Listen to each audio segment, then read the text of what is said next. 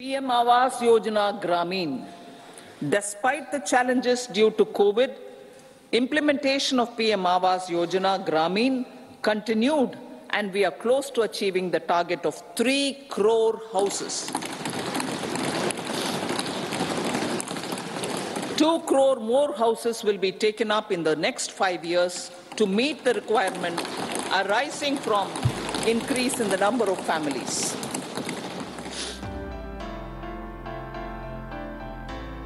আবাস যোজনা নিয়ে বড় খবর, এই প্রকল্পে এখনো পর্যন্ত 3 কোটি মানুষ বাড়ি পেয়েছে।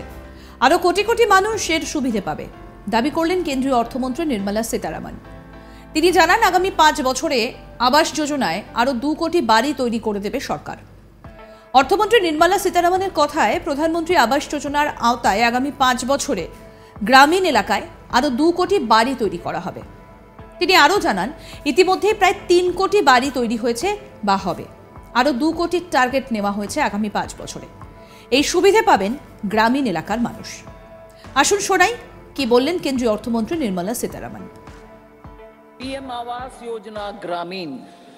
Despite the challenges due to COVID, implementation of PM Awas Yojana Gramin continued, and we are close to achieving the target of 3 crore houses. 2 crore more houses will be taken up in the next 5 years to meet the requirement arising from increase in the number of families. Nirmala দাবি করেন, দেশের অর্থনীতি সঠিক পথে রয়েছে। সরকারের লক্ষ্য স্বচ্ছ শাসন, সেই লক্ষ্যে সরকার এগিয়ে চলেছে। কৃষক এবং ছোট শ্রমিকদের জন্য সরকার কাজ করছে বলেই দাবি করেন তিনি। জানান, আমরা দেশের পূর্বাঞ্চলকে বৃদ্ধির আওতায় আনতে চাই, পূর্বাঞ্চলের দিকে বিশেষ নজর দেওয়া হবে।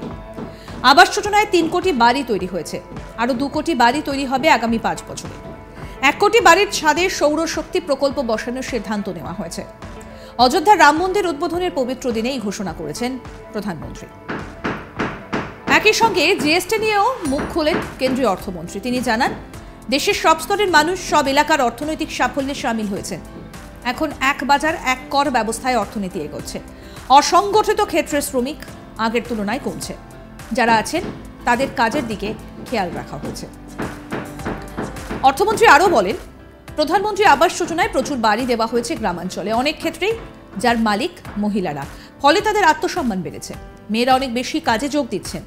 10 বছরে 28% অংশগ্রহণ বেড়েছে। নির্মলা আরও জানান, মহিলাদের সম্মান রক্ষা এবং তাদের সামাজিক ক্ষেত্রে এগিয়ে আনার জন্য 3 তালাক প্রথা খতম করা হয়েছে। মহিলাদের সংরক্ষণ নিয়েও একাধিক সিদ্ধান্ত নেওয়া হয়েছে। যেসব প্রকল্প হাতে নেওয়া হয়েছিল সেগুলো পূরণ করার কাজ চলছে।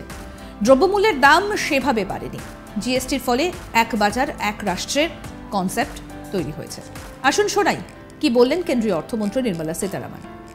PM Awas Yojana Gramin. Despite the challenges due to COVID, implementation of PM Awas Yojana Gramin continued, and we are close to achieving the target of 3 crore houses. 2 crore more houses will be taken up in the next 5 years to meet the requirement arising from increase in the number of families.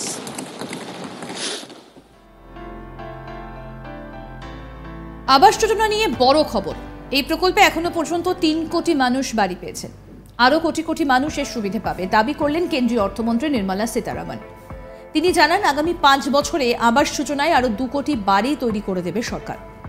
অর্থমন্ত্রী নির্মলা সীতারামনের কথায়, প্রধানমন্ত্রী আবাস যোজনার আওতায় আগামী 5 বছরে গ্রামীণ এলাকায় আরও 2 কোটি বাড়ি তৈরি করা হবে। তিনি আরও জানান, ইতিমধ্যে প্রায় 3 কোটি বাড়ি তৈরি হয়েছে বা হবে। আরও 2 কোটির টার্গেট নেওয়া হয়েছে আগামী 5 বছরে। এই সুবিধা পাবেন গ্রামীণ এলাকার মানুষজন। আসুন শোনাই কি বললেন কেন্দ্রীয় অর্থমন্ত্রী Nirmala Sitharaman. PM Awas Yojana Gramin.